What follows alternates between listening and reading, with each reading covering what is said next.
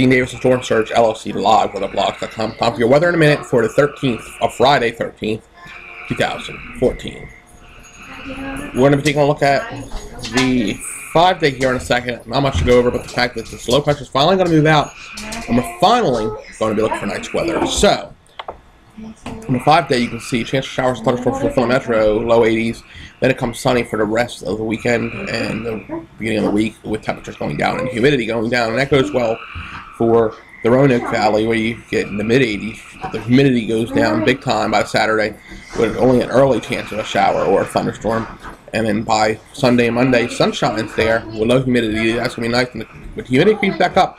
By the time you get to Thursday, high around 85. That is your weather in a minute.